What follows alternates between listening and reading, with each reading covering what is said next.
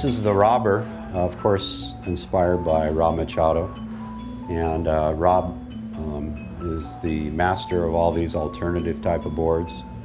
And he's the guy that really inspires me to do alternative boards. Ah, my baby. You riding today? Robber. Did I say that? I'll be riding the... I'm not gonna say it. These are fins that go on your surfboard. Notice the side fins are a little bit bigger than the back fin. Kind of like a twin fin setup with a little buddy in the back. Did I see you yesterday? Keeps you hanging on.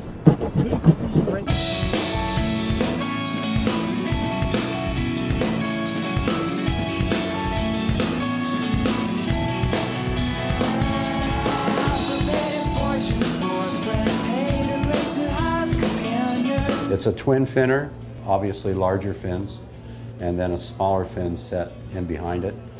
Can be ridden as a 3-fin too, so you've got some options here. You can ride it as a 3-fin, you can ride it as a twin fin, or you can ride it as a twin finner, which means a smaller fin set in behind the twin fins.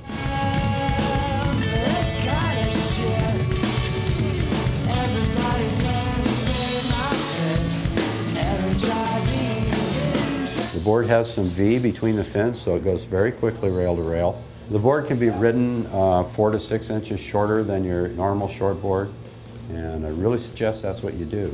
You go by those dimensions. I mean, if you're confused, make it 5 inches shorter than your normal short board. But you definitely want it shorter to get the full benefits from it.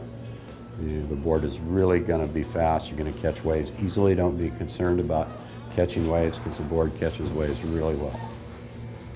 So it's the Robber.